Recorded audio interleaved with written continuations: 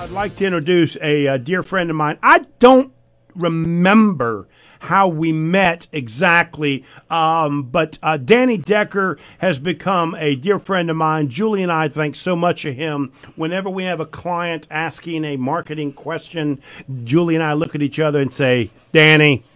And so I first got Danny on the show. It's been a while when he wrote a book called Marketing Solutions Made Simple. Marketing Simplified. Marketing Simplified. Danny, I do remember how we met. You were standing at an expo, the Lake Norman Chamber Expo, with the book, and it was for free. And I just grabbed one. No, it wasn't actually. I just grabbed it. You paid. I still owe you. Yeah.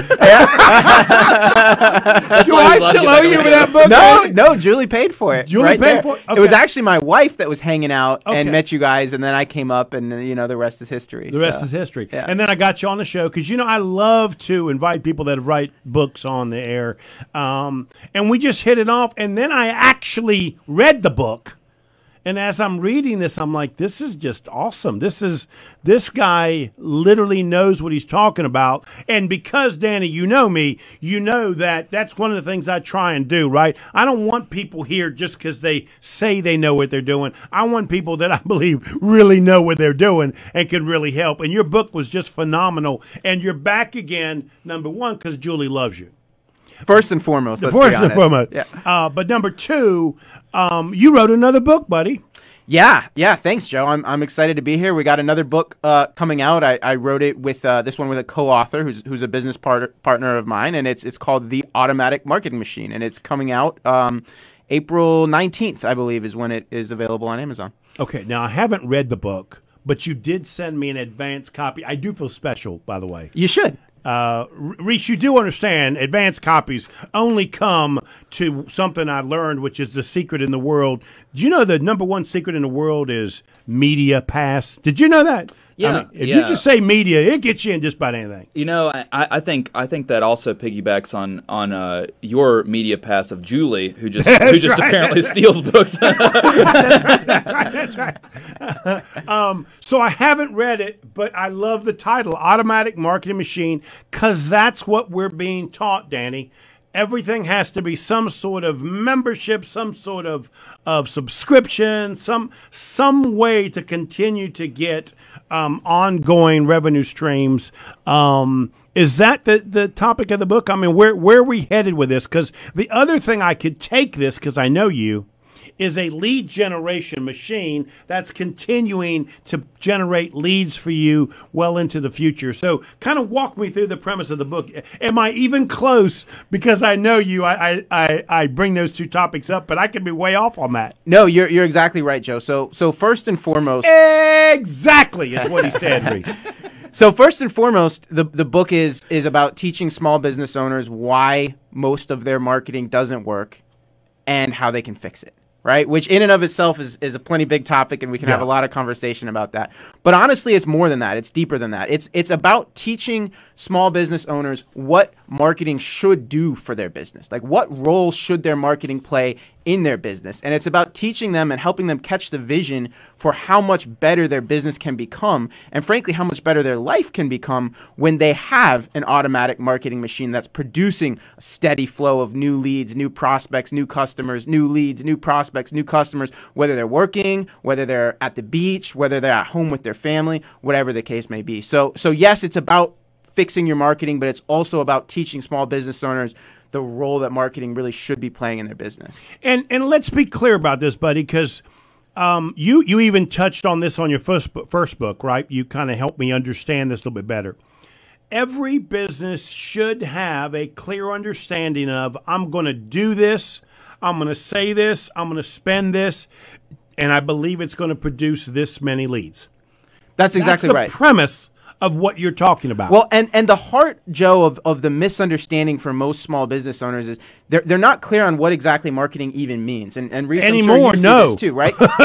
Some people think that marketing just means a logo or a billboard or a sign, right? But ultimately, marketing, the purpose of marketing for any business is to produce a steady, consistent, predictable flow of qualified leads, right? Like marketing exists to bring people to the front door of your business so that your sales process can turn them into customers. At the end of the day, that's what marketing is about. And when you get really clear on that's the purpose of marketing, and there's a lot to it, right? Branding and referrals, there's a lot that goes into it. But at the end of the day, that's how you measure the success of your marketing. And so that's kind of point number one we make with the book is it starts with getting clear on the definition of success. Like, what does success even really look like? You have to understand that. Otherwise, you're lost. And one of the things that I found really interesting about the concept, the word of marketing, my older brother got a marketing degree from Western Carolina, and he's told me many times, Joe, everything, and I do mean everything I learned in school, is obsolete. I mean, it's a whole nother world out there, right? And so this is somebody whose profession was in marketing. So more and more we need people like you to help us redefine specifically what it is we're trying to do, because content has changed and the delivery process has changed. Yeah. And so those are the things that we need so much help with. Yeah, and Joe, one of the things we say in the book is that the tactics have completely changed. The media channels have completely changed. It looks very different today than it did 40 years ago. But you know what? The underlying principles are still there, right? The principles of marketing are the same today as they were 100 years ago, right? It starts with getting crystal clear on who are your prospects? Who do you want to attract into your business? Who do you want your customers to be? And then really getting clear on what are their pain points? What are their problems? How are you going to make their life better? And listen, 50 years ago, it was maybe the radio, direct mail, billboards, whatever. And today it's Facebook and LinkedIn. Whoa. Don't be beating up on the radio, man. That puts me in a bad situation. Okay. Hey, we're all here, right? The radio is still cooking, baby. Still cooking. Exactly. But what are we all going to do with this? We're going to take these clips and they're going to go out all over social media, right? That's correct. I tell people that on the open airways is probably 50% of the value of the radio. The other 50% absolutely is this. So, Danny, there's one thing. You know what? I'm going to go to break, and we come back. I want to talk about this, Danny, because you write literally page 7 of your book, which is why you got a warm spot in my heart.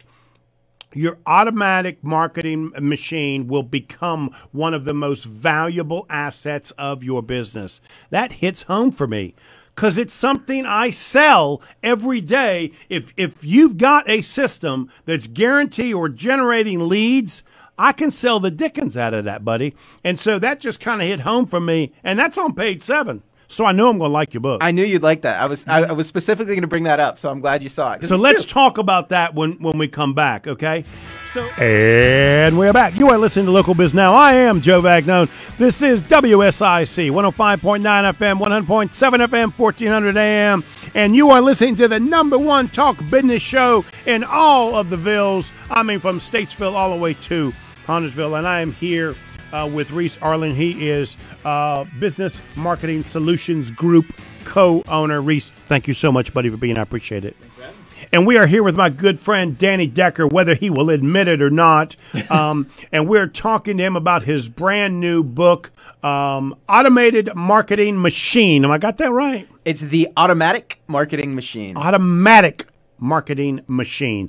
And what I want to talk about before the break, you wrote in page 7, which means you after my heart, right? I didn't even get into the book, and I saw the statement, which says, your machine will become one of the most valuable assets of your business. Danny, I know you wrote that just because you wanted to please me, but that's true, buddy. Yeah. And it's a futuristic thought, right? Most small business people don't get that. They don't see, man, if you can create a lead generation system, that has real value for a buyer. Yeah. Well, Joe, one of the first lessons I learned when I was building my first business probably 10 years ago came from the book E-Myth by Michael Gerber. And one of the things he taught was you need to build your business as if you're going to sell it. Whether you actually intend to sell it or not, you need to build a business that is sellable, which means it can work without you. And so obviously that has an operational component, right? Like you have to have a business that can operate without you, but your marketing is absolutely, and I would argue possibly the most important piece of that conversation. And I'm sure you can speak to this, Joe. If you're trying to sell a business and there's no marketing machinery built and the entire business is is funded solely by the owner going out and networking and hustling, and his blood, sweat, and tears is the only strategy for bringing new customers into the business. Well, that doesn't have a lot of value to a buyer, right? Because the buyer doesn't want to take that on. Like, nobody wants that responsibility. So building a marketing machine that runs without the day-to-day involvement of the owner, I would argue, is one of the very most important things you should do as a business owner, whether or not you're going to sell your business, but especially if you are going to sell your business. It's funny you say that, because in my world, if the owner's doing a lot of things and they're doing them successfully, they think it adds value. The truth is, it doesn't. Because I, as the buyer, I can't do that, right? I can't. If you go to 10 networking functions a week, you know what I mean, and you have a wonderful, charismatic personality and attract people to want to buy your product and services, I can't do that. And so I can't put the value on it that you want, because I cannot duplicate what you're doing. And what you're talking about, let's create a system that does create leads that can be duplicated. And that's the big difference here. Exactly. No, I would imagine, Joe, when you're selling a business, the less the owner does, the more attractive the business is, sure. right? Because nobody wants to buy a job. And so marketing is exactly the same. And we call it the automatic marketing machine. And what I want to communicate is that it's more than just, it's not, you can't just go buy a single piece of software, right? It's not as simple as just go buy this program and everything's gonna, your marketing's gonna run itself, right? It takes time, it takes planning, it takes building a team, it takes working with vendors, there are a lot of components that go into your machine, right? But at the end of the day, that's the vision I want small business owners to have for their marketing. They're trying to build a machine that produces a steady flow of customers and prospects without their day-to-day attention. And the reason why you're the perfect guy to write this book is because I know this about you. When I send you to clients, right, your job is to help them find the different components. It's not one company that's going to do everything for you for marketing. It might be 4 different companies doing 4 different pieces. This is the machine you're talking about putting together. Yeah, exactly correct. It's a combination of working with other companies, of working with internal staff. But listen, it all starts, and I know we got to go to a break in a second here. Maybe we can pick this up when we get back. It all starts with the strategic blueprint, right? And that's the mistake that I think most small business owners make, is they just bounce from vendor to vendor, software tool to software tool. They don't have a strategic blueprint in place, and so they never get results. You just hit on exactly what I'm talking about. We come back. Let's take a break, and we come back. You are talking with Danny Decker. He is the man. He is the marketing master. If it's Friday morning, your business matters. We'll be right back. And we are back. You are listening to Local Biz Now. I am Joe Bagnone, and I am here with Danny Decker. Danny, thank you, my friend. I do appreciate it. We were talking before the break, and you used the word plan. Blueprint. Yeah, blueprint, strategy, and all of that stuff is so frustrating for us small business people, right? So let's dig into that a little bit, because I know I have sent you business people and family and friends to help with this, because you do make it easier for them. So let's talk about that a little bit. Yeah, so it's three questions that you need to answer when you're building out your marketing strategy. It's number one, who is your target market? And you need to get crystal clear on who your buyers are. And we can spend 5 hours talking about that. But number one, you have to get crystal clear on who your customers are, right? That's your market. Number two is messaging, right? What are you going to tell those people in order to get them to schedule a consultation or come to your restaurant or come to your store, whatever the case may be, right? Market, message, and then third is media. And media is just what channel are you going to use to communicate that message, right? So the channel could be Facebook, it could be the radio, it could be direct mail, it could be networking. Like, there's no shortage of channels, right? Right. And there's a new one every single day. TikTok, and there's new ones every single day. But here's the problem. Most small business owners, they just jump to that third part of the conversation. And most marketing vendors, unfortunately, just jump to the third part of that conversation, which is, well, let's talk about TikTok, or let's talk about Facebook, or let's talk about the radio, or whatever the case may be. But they do it without having had the first part of the conversation, which is let's get clear on who our market is and let's get clear on what our messaging is. And so when you insist, which is what I do and what we do in the book, that you start with a detailed conversation about who your target audience is, what motivates them, what problems are they facing, what do they want, what outcome are they looking for in their lives, right? Until you have that conversation, you can't figure out what's the right messaging. And Danny, what I find interesting is this is real simple. Know who, know the messaging, and know the media. And Danny, I'm going to tell you something. I bet you 85, I could even guess 90% of my clients don't know the who, the messaging, or the media, but think they do.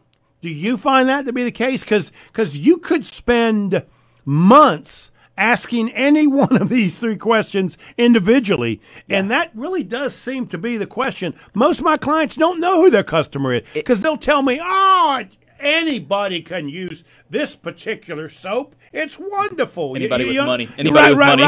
Right. And so how do you deal with that? Yeah, no, that's exactly right, Joe.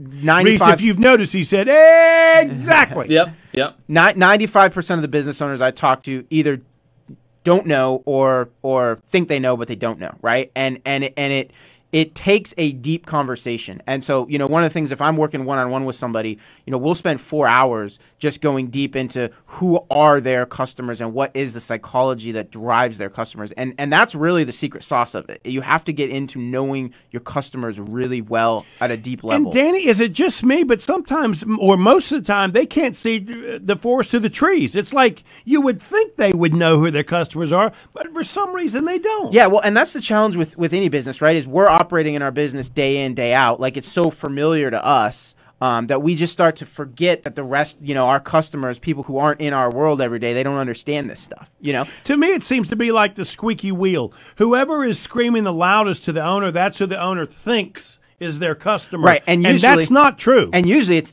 exactly right. And that's usually the opposite, right? Because it's those squeaky customers that are actually the worst customers, and those are the people you need to design your marketing to keep them out, right? Because but honestly, marketing is 50% who you let in and 50% who you keep out. Oh, that's an interesting statement. Yeah, well, think about how much worse your life gets. Like, we've all had nightmare customers, right? No, not me. I love all my customers. But when you stop and think about it, man, those nightmare you could have one nightmare of a customer and 9 great ones, and that one nightmare of a customer gives you all the stress, gives you all the anxiety, takes up all your time, and you'd be so much better off if you just got rid of them, right? But no business owner is comfortable doing that because they don't have a marketing system in place, so they're afraid to get rid of them because they don't know who's going to, because it's hard to say no to a check, right? And so that's where building a marketing machine actually gives you the confidence to turn down the bad customers, or not that there's anything wrong with them, they might not be the right fit for you, right? And so when you have a marketing machine that brings you a steady flow of prospects, all of a sudden you have the confidence to say, I'm not going to work with this guy, I'm not going to work with this woman because they're not the right fit. So the question of who also means who not. Equally important. Yeah. So the next thing is messaging. Man, that's about content. Danny, it's something I'm learning over the years, right? Now, for a guy that is probably the worst writer on the planet, right? It's up in my head, but it ain't coming out on paper any well shape, right? Isaiah, you don't need to laugh about that, by the way. Okay. How do you help them get that message? Because I've learned it is very important. I mean, how you say something really makes a difference in this day and age. Yeah. And listen, it starts with understanding your customers' pain points, right? And so I work with a lot of attorneys. And so divorce attorneys are a classic example, right? Where if somebody is considering a divorce attorney, it's because they're seriously considering divorce, right? And so they're having all these anxieties. What's going to happen with my kids? What's going to happen with my house? What's going to happen with my finances? What's going to happen with my pets? All these anxieties, right? And meanwhile, your average divorce attorney who hasn't studied this stuff, the way they're marketing themselves is they're saying, I went to this great law school. I won all these awards. It's all about them, right? And what they need to be doing is they need to be focusing their messaging on the anxieties that their customers, their prospects are actually having, right? And so, listen, whether it's written content, whether it's video content, whatever the content medium is, I don't really care. Like, to each their own. Some people, you're great on camera, Joe. So why would you write when you're as good as you are on camera? What Danny really said was, I'm handsome. That's what I heard. That's what I heard. And so what really matters, though, is that you're speaking to the pain points. And it's not, messaging should not be about how great you are and your experience and the awards you've won and all of that. It's about, listen, to your customers, I understand the anxiety you're going through. Like, I know what this is doing to you. I've been there. I want to help you, and I'm gonna guide you through this. I'm gonna hold your hand, and I'm gonna walk you through this. And so we've only got a minute or two left, buddy. Let's go to the third one, which is media. Oh, my gosh. There are more options now. That when I started years ago, I had a bunch of restaurants inside office buildings. Danny, it was real simple, buddy. I used to tell people, because I consider myself a master at marketing, right? I'd tell people, I'm going to make a flyer. And the best way to make a flyer is, what would you want to tell that person if they were standing in front of you? Danny, one of my best flyers ever was, where you going to go when you want a sloppy Joe? Joe's Place. What you laughing at, Reese? That baby was a home run. I bet it was. And that where you going to go when you want a sloppy Joe was a flyer that I printed up on a piece of paper at 2 a.m, right? And then slid it under the door of all of the offices, right? And all I had to do was tell them, right? Now, I use that because my media was a piece of paper in the door, right? Nowadays, there are hundreds of ways to send that flyer out. How do I decide which way's best? Yeah, well, there are so many good options out there. One of the sort of blessings of all this technology, Joe, is that it's easier to track results than it ever was before.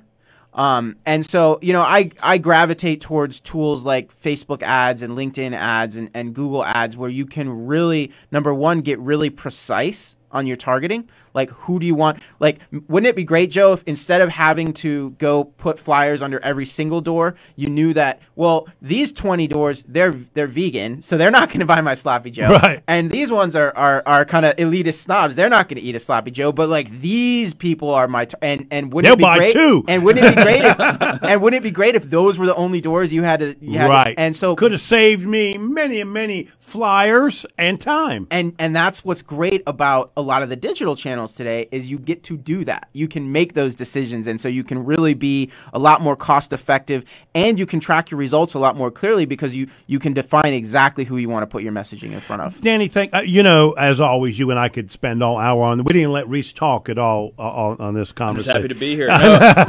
the thing that's incredible about both of you really is that first off, you never said anything that I didn't fully agree with. Right. But the second thing, and what little I do know about Danny from our dealings with one another and knowing each other through the grapevine, Danny's a master of messaging, and so one of the things that I just happen to know about him because we have mutual connections is the power and importance of language. Right. And Danny is a master at it. Yeah.